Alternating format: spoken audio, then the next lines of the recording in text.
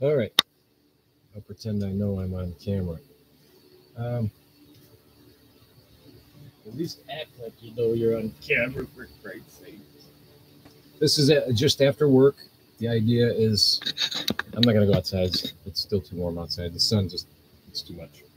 And they have to set everything up. So, but I also want to show how easy it is to just kind of come home. I laid down for like 10, 15 minutes. Took a quick shower, you decompress a little bit. And because you don't want to end your day, you just kind of want to, depends on what time of day. If you're going to go to bed or something, that's different. But to rejuvenate is to just bring up your energy a little bit. It's not a lot. You don't want to overhype it. We kind of are a society that jumps. We have all these energy drinks and all this stuff. It's like, oh, is it really healthy to keep kicking in your adrenals and all these things? People don't ask that question. They just go, I want energy now. And as an acupuncturist and somebody who's been in the business for years, in the practice, I should say, adrenal fatigue is a huge issue for people. And it's burnout. It's overdoing, overutilizing your kidney energy is one way of looking at it. And you're not reserving, you're not resting. Resting is important. Sleep is important for your health. That's why meditation is good, because it brings you in, and your whole system learns how to just be quiet very quickly once you learn how to do it. It doesn't take you don't have to sit for hours and hours, unless you want to be a monk or something, that's one thing. But if you want to utilize it for your daily life to say, how can I just be still, and refocus energy, it doesn't take any time at all. I mean, you could do it less than a minute, really. I'm not trying to push that concept. I'm just saying what it does is it brings your nervous system and your hormonal system back into balance. And if you do that on a regular basis throughout the day, and what it is checking in on yourself. Like, what's going on? How do I feel? I'm kind of anxious right now. I'm kind of nervous right now. I'm kind of upset right now. I'm kind of yada, yada, yada right now, and that's checking in with yourself. And that is a form of meditation, because you're focusing in on you, and it's not a bad thing. In the sense of you, in the sense of self and your consciousness. And so, I guess if you don't know how to do these things, it's something to learn. I'm not going to necessarily teach you right now. But if you've done meditation, like a lot of people do guided meditations, and then they take you on these 15-minute journeys and 20-minute journeys and all these things. That's great stuff. It really is. It does teach you how to do it. One way a quick method, the Silva method, that's what I started with pretty much. Although it's really a self-hypnosis program. It's a meditative program. And it's just one example of many examples. Even I wrote a book called Meditations on the Can. I don't even know if it's available anymore. I never really liked how it turned out. And but it has quick examples of what I'm talking about. You can also use your body. And so Qigong and yoga and these different practices, martial arts, Tai Chi, different things like that. The difference, again, between like Qigong and Tai Chi, even though they look similar and they may even have almost identical moves, one is a martial art and the other one is a healing art form. But both are healing if used with intent, of course. It's just the intent of Qigong is to work. So Qi is the energy, and Gong is work. And so you're working with the energy. That's why I don't really say I do Qigong, because I'm doing the movement of the tissue, which is activating the Qi. But it's like there's specific things that Qi masters do. And I'm not even trying to get you to draw Qi in. I'm trying to get you aware of Qi. Because then you can appreciate what you have, you might say. Start where you're at. Don't keep wishing, for other stuff. That's our biggest problem right there, because your mind is never where you are. It's over here somewhere. And it's anticipation. So, and being still. So I'll be still now, except movement. I'll be still with the mouth.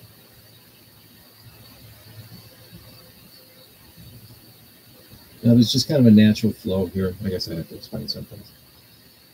Energy that passes through here. This is the door. There is a breeze, mild, if anything, but there's energy. That would be feng shui, understanding feng shui. That our environment has energy flow. And so stagnation can show up, and that would be piles of dirty dishes, piles of clothes, and they always end up in the same spot.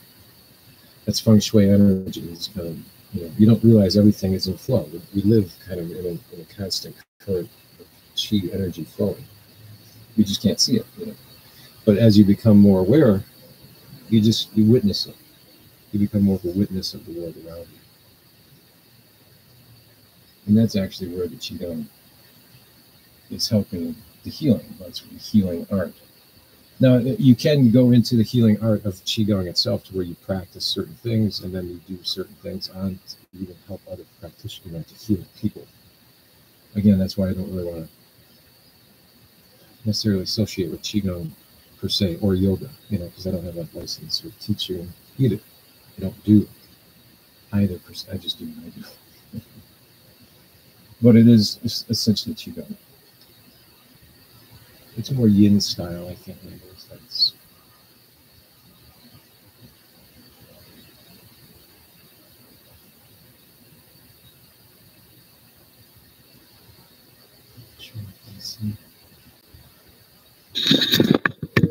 leg work is important,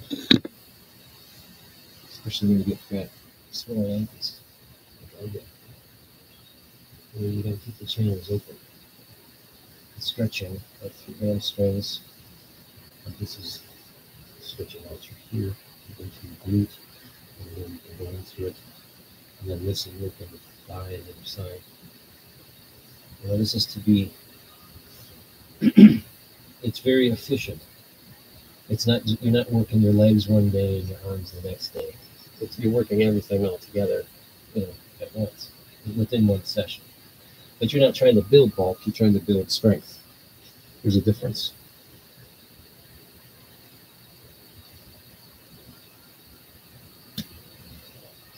So strength is also speed. If you lose speed, you lose some strength, you might say. And you lose speed because of too much dense muscle. You have the fast twitch and slow twitch. This Friday might have to die in the short. Stretching is a big issue. People do not stretch. That's another thing. People go, I go work out, I do this, I don't stretch. Do you work? Do you stretch? No. They have torn ligaments. They have torn muscles. They have sprained things. Do you stretch? No. See, you have to stretch. You should stretch equal, if not even more, than what you work out doing. I understand people who are running all day, you're not going to stretch as long as that. I don't know why you run all day. That's a different animal. I don't even want to address that. But there's also compression. And so compression puts pressure into the inside in the proper sense, in the right sense. Not, it kind of gets the body it moves the lymph and it moves the energy that way. And so, like now, I'm compressing a little bit, just a little. I'm pulling on the arms a little bit. If I can breathe, you're not pushing. You're kind of pushing more on the stomach, abdominal area, and you're working. If you have hernias and stuff like that, you probably should do this. I guess I wouldn't advise it. I don't have mesh or anything, but I have old scar tissue there, so it's like. But I don't have anything in there. People who have artificial limb or joints or limbs, whatever, understand your limitations on stretching. The joint has less mobility just because of the joint that it is. If it's a hip joint, you can't stretch as much as somebody who's got their original hip joint without disease. I'm not opposing those things or anything. I'm just saying you have to pay attention. Now, swelling isn't going to exactly just kind of disappear. You know, what you're doing is you're getting the tissue to move, you know, all the way through. So you know you got a clear way up here, and so when you're pushing lymph here, you're kind of focusing, you might say, pushing from the bottom, and then pushing up, like you're squeezing toothpaste, a tube of toothpaste to empty it, you know, but you're pushing it towards the heart lymph. Not too hard, it's gentle. And you just go with what feels right. If you feel any nausea or pain, discomfort or anything, you stop. You know, that's your limit. How much have you eaten? You know, is there something else going on? You have people get inflamed tissue inside there. My guts used to hurt if you'd push on them because they just were, you know, inflamed there. And it was from diet and lifestyle stress and things like that.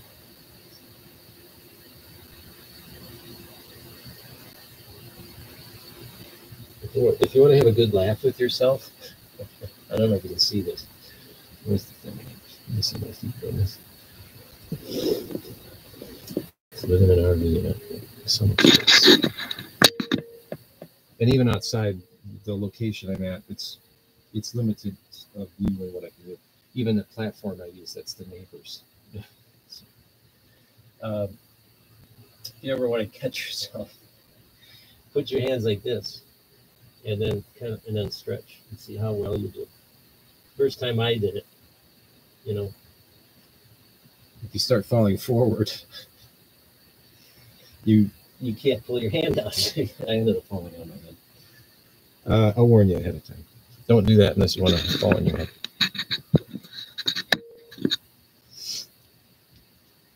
I try not to be the mean uncle who gets you to bite the pepper that makes you cry. Not that I would know such a. All right. Again, basic stretching is actually really good for weight loss too, especially weight loss in your abdominal and your visceral fat. Visceral fat is the fat around the organs. That's the one associated with heart disease usually if you have a lot of that. And that's also usually you tend to have distension when you eat, but yet you feel hungry. You know, if you have things like that, look into things like leaky gut. You know, but go to a doctor that's alternative minded. Don't just go to, you know, that's all I'll say about that. It's not like everybody's open minded. We all have our opinion. Every category of even alternative. Like I worked in acupuncture and massage, but I was associated with chiropractic and PT, and they're all kind of different entities. You know, they don't necessarily speak the same language, but they have the same goal of trying to help you. You know, it'd be nice working together, and that is harder to find. Anyway, finding your own information, finding your own life, you know, can be dangerous. By the way, you know, what do they say? It's none more dangerous than somebody knows a little about a lot of things. They'll try everything. I think that's the definition of myself. And so you try lots of different things. I am a good cook, though, so I do specialize. So here I'm stretching. I'm trying to. I know this hip is kind of. This is just a support hip right now, but I'm also working the outer gallbladder channel, essentially. That's how I look at it. And stretching the gallbladder channel on this side. And now they don't meet. They're opposite each other in the sense of the fascia tissue and how the chi flow is and things like that. What it's associated with is gallbladder, but it's not really necessarily associated with gallbladder per se. It's just kind of how it was translated. So then you kind of turn around to the opposite. Stretch it through here. And this side is stretching through here, and I'm just doing it by twisting the hip using the ground pull. Again, not too much. If you have sore joints, if you got bad joints, know your limits. That's part of getting to know yourself. You gotta if you really want to get to know yourself, getting to know.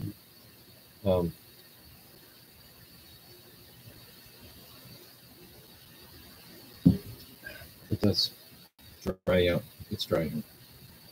Getting to know yourself is to understand your physicality, your limits, your strengths, and then being honest with yourself about what you can do, what's your age, when's the last time you did it, you know what I mean? Because the body atrophies without use. And so what you find is, sure, you're using certain muscles to do this repetitive thing for years, but these other muscles that do slightly different movements have atrophied because they haven't been used.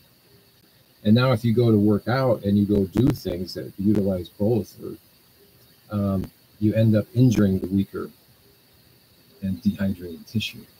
It's not always, but it happens. And so then you end up with this deep injury that never seems to go away. And it's because scar tissue probably developed and things like that. Can you work scar tissue out? Yes, you can. Does it take time? Does it take effort? Yeah, you have to it helps to know what you're doing. It's kind of a willingness to learn yourself as well as you learn any subject that you have an interest in.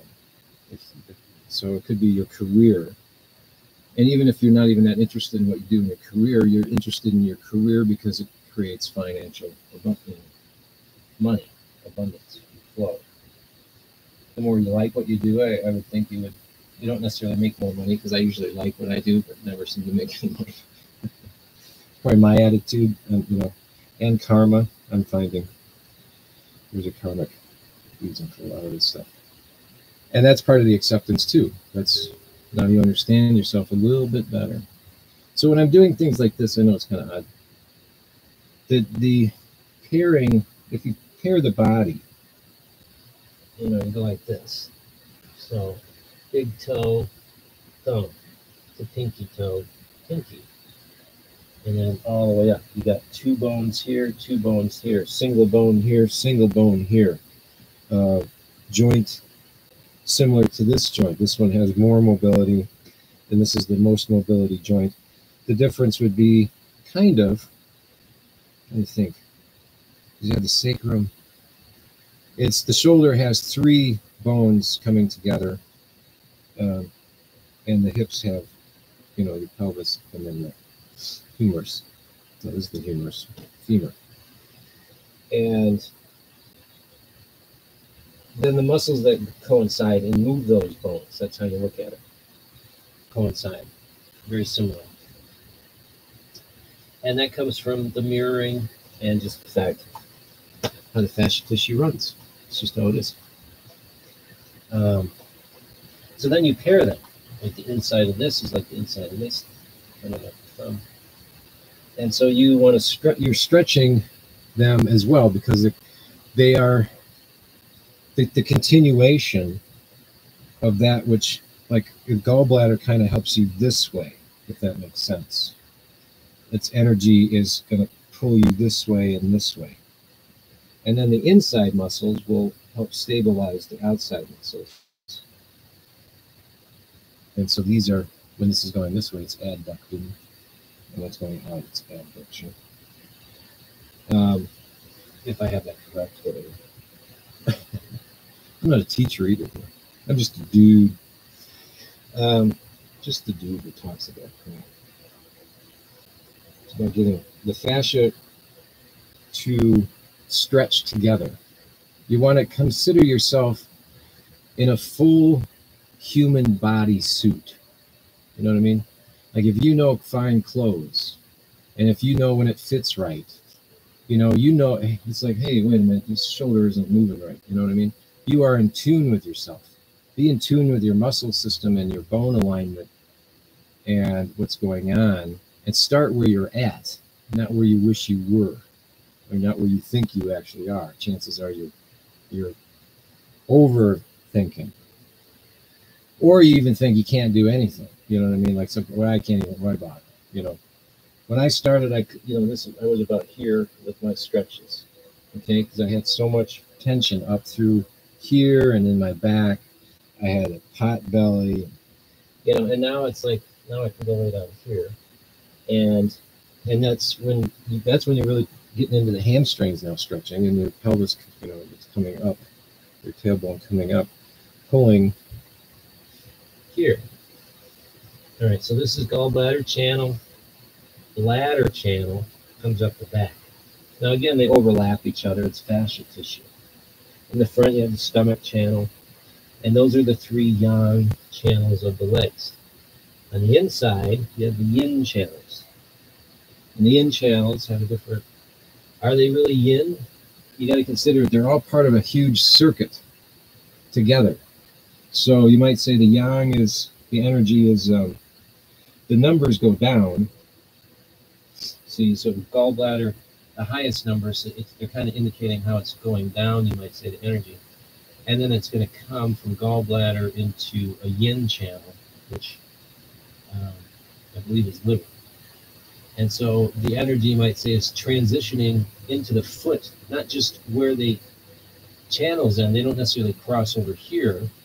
They will meet in here and in here and in here, and there's some famous points in here where the energies of the yin and the yang transition and things like that.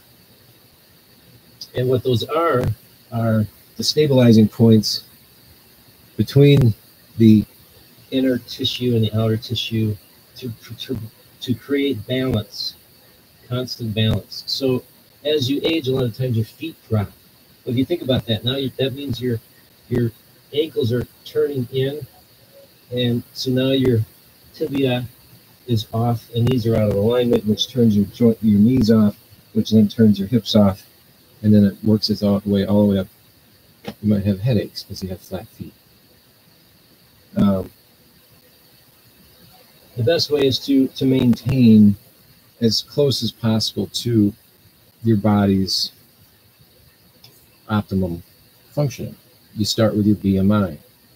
I used to kind of be anti-BMI because it's so rigid in its numbers.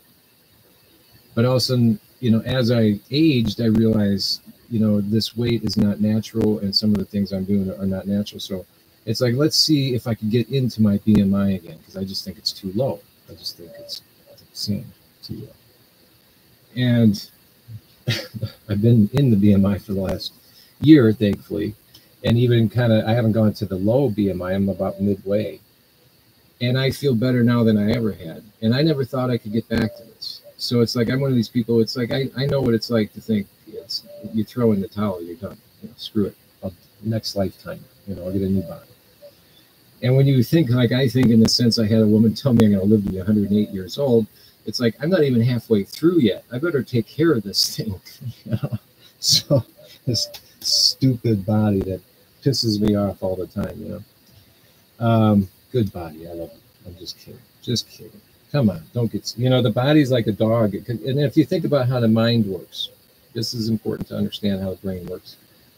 It works in multiple levels of functioning. You have the lower reptilian, the mammalian, and then, you know, the cerebral thing, and then the frontal cortex, all coming together into more of a human reality. But yet you have the lower functioning minds. And so when we're in states of fear, depending on how afraid you are, I think you dig the deeper and what type of reaction you have, are you fight, flight, fawn, or freeze, or a combination of those things as a survival mechanism. How are you going to react in daily life? If you're thinking that you have to get things done, you're living in a state of fear, versus I enjoy my life, I enjoy what I do. Now you're in a state of thankfulness, different energy field. And so your health is going to be different. That's kind of why I'm pointing this out. All these studies show, you know, what you think, how you're acting, how you live your life has far more to do than what you're eating, um, and things like that, because you're letting nature take care of things. So one of the things I did was I looked into leaky gut, and I took a leaky gut formula. I made it myself because I already had a bunch of the ingredients, because I'm one of these herbal nut guys who likes to try to figure everything out. And so, and then the other stuff I didn't have, I picked up. And I picked up the formula. It just, the doctor who originally talked about it, who I kind of thought was a sham at first too, because he was dissing tomatoes and things like that. And then he explains why, because it's part of how you get leaky gut is too much acidity and this type of thing that is in tomatoes. But it's lifestyle. It's years and years of wear on your small intestine. And so I had a lot of the signs of what he was explaining. And so, like I said, I took a formula, which was an herbal formula with a combination mainly of a type of zinc, which I forget the term for it. It's not just zinc, it's a type of zinc. But you would just associate, if you Googled it or looked it up, it would be zinc for small intestinal health. And it's kind of, I forget, it's something Zen. Anyway, and the other thing is a type of glucosamine. And it's, again, a certain type of glucosamine. I've taken glucosamine, the most common one, and it's the cheaper one, is also the one you don't want. And I already heard that about the joint health. It's how your body can assimilate what you're ingesting. Sure, chemically, the calcium pill has 100% calcium, but your body, you might as well be chewing, swallowing a bone. You're not going to get anything out of it because it's too hard for your system to get anything out of by the time you within the digestion. So you have to have things that are broken down now, which those are kind of reactive minerals, they call them, things like that. The best way is through food, really. And I know they got the big scare. If you eat proper organic, or if you start growing your own stuff, or if you know the source that they're using proper soil, you're going to be getting the nutrients that you need, and you're going to get it more from that. Like they say, one orange may only have 300 milligrams of vitamin C, and you take 1,000 milligram pill, and your body will absorb more of the orange vitamin C and know what to do with it, far more than the 1,000 milligram pill. And that's studies too. And a lot of the pill, again, depends on what kind of binding it is. If it has certain types of bindings, you don't get hardly anything out of it because it doesn't break down in the time. You're better off chewing it and grinding it, and then you hate it now because it tastes terrible. And it's like, just you're better off trying to eat healthy and then also live with a healthy mind. And that's freeing yourself from guilt and shame that you carry, your bitterness and resentment towards other people, or our resistance towards God and towards love and towards what actually matters, versus what we chase after, in the world. And you just keep freeing yourself all the time, and eventually it just feels easier. What you realize is we're all programmed, just like a dog.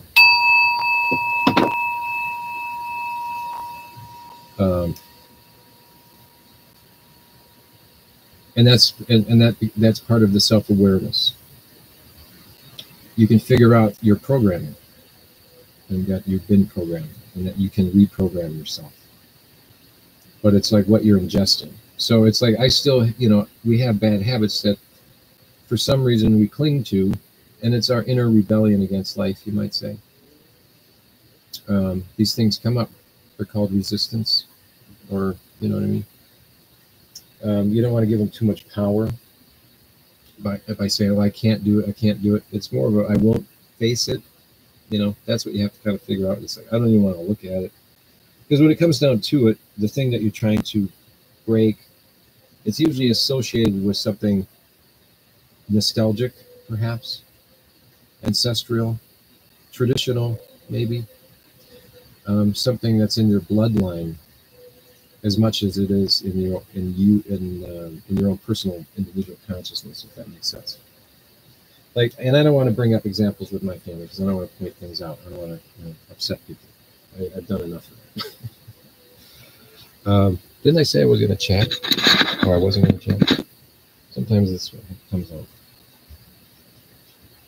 Because the energy does shift. Just that little bit of energy I did. I was so tired before, but I took, like I said, I laid down for about 10, 15 minutes. And I did kind of drift off into something. And then you're quickly back, and you don't even feel, now you just feel rejuvenated from that. And then I took a shower before or after. I think I did that twice. And I haven't even been home maybe an hour now. And I'll just sit and rest for the rest of the evening. But I'll work on things. It's really hot, so it makes things different. I wanted to share what I shared. I'll leave it at that. But it's also the fact that the body, it can heal. You can work with it. It doesn't take a lot of effort. You can do it. I mean, you saw how much I did. It wasn't very much. Again, and you just kind of do it again. And when I'm sitting down, I'll just show you what I do when I'm sitting over here. I'll be working on something. If I want to keep working on a computer, and then you kind of just do this. You kind of stretching and stretching. And then you get up to go do something else. Eat some blueberries. Don't mind that you just touch your feet.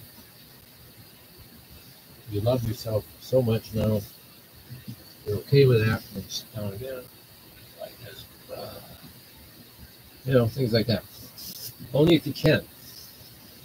Go as far as you can, and also within limitations. Again, like I said, if you have a joint, a lot of people have new joints and things like that, and so they gave you the guidelines to that. That's what you pay attention to. So don't, you can't expect to do what I do if you have any type of false joint. This also helps prevent, if you don't have, you can reverse arthritis. Yes, I said it. You call me crazy, but I'm also looking at a really cool looking bird, if I've seen it right. It's like orange and blue and yellow. Yeah. Got like a bluish head, yellowish wings, and an orange belly. I've never seen that. That's pretty cool. Anyway, something every day. The balance is key again. Ankles, keep them strong. And they associate with wrist. Just like the yang meridians are on the outside and the yin on the inside. Yin on the inside, yang on the outside. Again, it just, how much does it matter to anybody? It's more of a understanding balance, yin-yang balance. And that goes all the way deep inside. I mean, there's just muscle bindings and crossings and tissue all through everywhere. You're just amazed. That's why you have these knots in these different areas. And a lot of times knots are acupuncture points or acupressure points. So you can do acupressure. You don't have to do acupuncture. If you want to know how to do that, you find a spot, and you don't rip into it. But you ease into it, and then you hold it, and then if it feels like it goes like up and down, because that's the muscle here. You can see that. Along the muscle, there's going to be attachments, and within those attachments are acupressure points. And so if your thumb hurts, things like that, or if your wrist hurts, you actually you work on these muscles here. And even if anything, you gently, you're grabbing a golf club or something. And see how tissue is just kind of moving on the surface? You can pull up towards the elbow and kind of just hold it. Shake it a bit. And then pull down. Yeah, see that? I can feel that more here when I do that.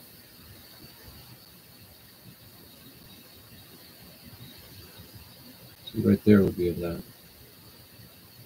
If I was needling today, that would be like ding, ding, ding, because that's a hot spot that's going to associate with my carpal tunnel.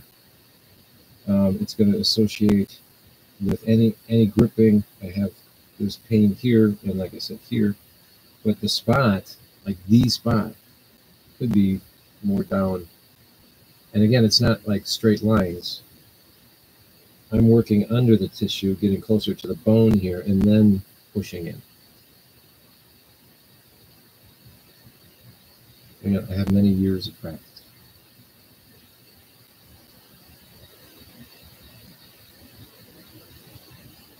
So then now I'm firing the muscle and the other muscles around it,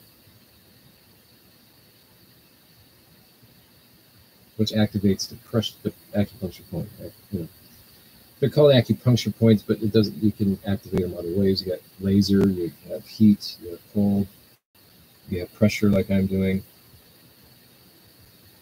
even sound. Like even where I'll give you an example. Let's let this thing keep running.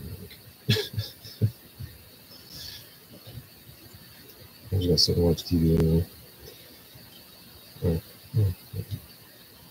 So, like, if you got tuning forks, I don't have the little. So this is how I would, you can even feel it on the point there. Yeah, see that? Yeah, I know. It's interesting. I felt it vibrate right into the elbow on the other side. It's really fascinating. You got to kind of almost look like it. It's not straight lines.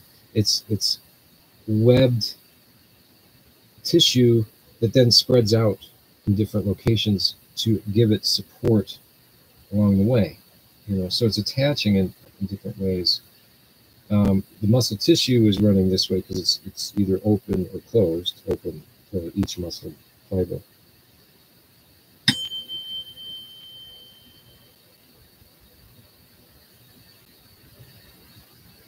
Ooh.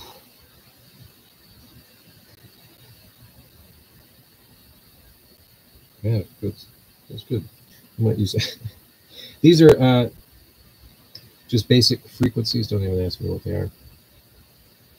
For healing, they're just healing frequencies.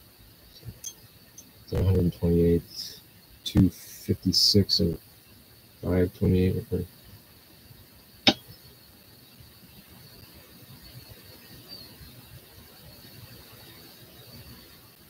That's a much lower frequency.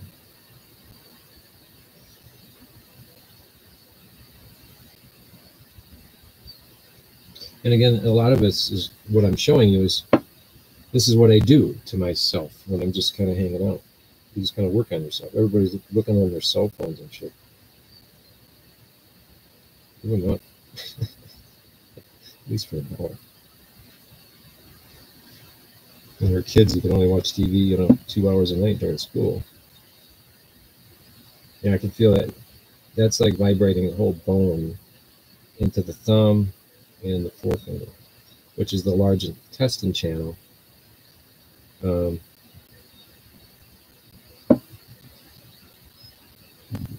Big spot, which is another channel I have trouble with. These are it's a yang channel. It would pair with the stomach. I think what else it could with spleen, I think. Large intestine. I haven't been in school in a long time.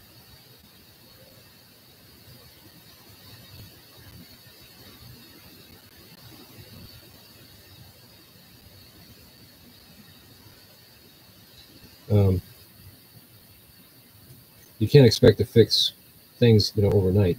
You take time, and these the things I really want to share are lifestyle changes that you just kind of commit to healing yourself.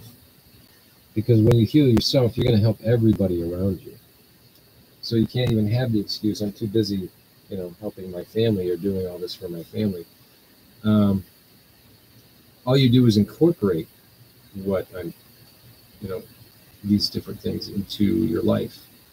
And you do it through a commitment to opening to your own higher self, First, you might have to open your subconscious.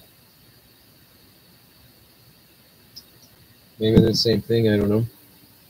Seems like the subconscious is more associated with the individual, and then the higher consciousness is actually more in a frequency of understanding, and that is, you might say, our true identity. If what I won't even say, that is our true identity, or at least the beginning of it, you might say. Our true identity is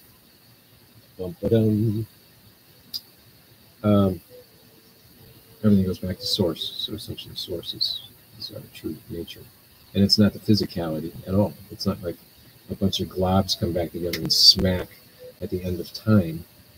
It's the world kind of is playing out like a big accordion, and consciousness is the player.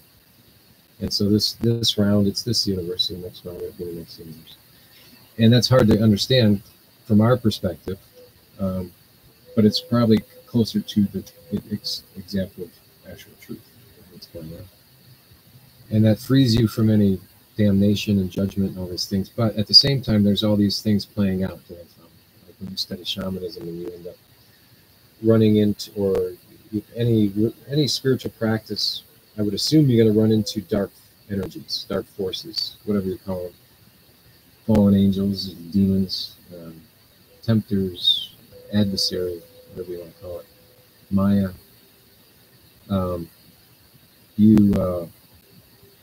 That's part of the journey. And so again, meditation, self-awareness, self-practice, self-acceptance, self-love. I mean, that's your way out. If you want to get out.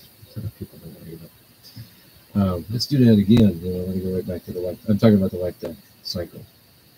I had an experience 20 years ago that revealed to me some things, and I've been sitting. You just don't even know what to do with it. You're still trying to live your normal life, and you're like, but yet this is actually. But I got to go to work. I got to do this. I got to do that, and then you go crazy. That's not so funny. And then you find your sanity, in other words, going back to you. You got to ask for it, in a sense. Anyway, I think I'll close with that. I didn't do a lot of qigong or chatting, but that's fine. You don't need a lot, and that's part of the rest thing. Give yourself enough rest, proper nourishment, proper meals, but not too much. Understand part of not eating so often. If you do the I also eventually did the what do they call it, intermittent fasting. That helped regulate my blood sugars, and how it helps through, because it helps the liver. It gives the liver time to clean the whole system and get things straightened out. If you're eating 3 solid meals a day plus snacks all day long, you're not giving your liver enough time to do its other functions. So the idea is you can eat, maybe just give it once a week, and it's not necessarily 24 hours you don't eat, you just don't eat for like 16 hours. You're going to get the most benefit if you can do 16 hours on a regular basis, but I would ease into it. I had to ease into it, because you just kind of get those hungries. But eventually you train the body, and it starts to know that you're on this new cycle, and to burn fat now. And while it's burning the fat, it's taking the fat out of the system. Along with it, it's taking the toxins that are stored along with the fats. And now the liver can deal with these toxins that have been stored as well.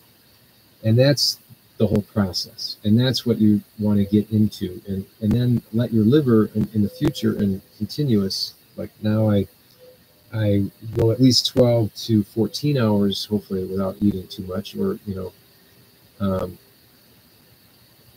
on a regular basis. But do you do it every day? I don't know. I don't have to pay attention anymore. No, I just listen to the body. If I feel, because now I'm doing more too. I'm also riding my bike to work, so you have to pay attention to what you're doing to work compared to before. I would hike in the morning and then hang around and stuff. Now I'm riding my bike to work, not my e-bike, but my mountain bike. So that's 5 miles plus on the way, and it's all uphill, I swear to God. And coming down, it seems nice, but it's against the wind. And then I work a pretty solid shift, and so I'm burning more calories. So I have to feed myself. Else I come home and I'm like starving, and you're just like get cranky, and you're not feeding yourself right. So I have food at work now, to where I eat a peanut butter jelly sandwich in the morning earlier than I was doing, but it's because I kind of have to. And it's actually after I've just exercised, and I'm preventing a blood sugar drop. Also with hydration, just a heads up, like people buy these, you buy Gatorade and these different Powerade things. You can make your own. And what I like at work in here, you just put a little bit of salt and sugar in your water, and then you can flavor it. Like I'll put tea in it or whatever.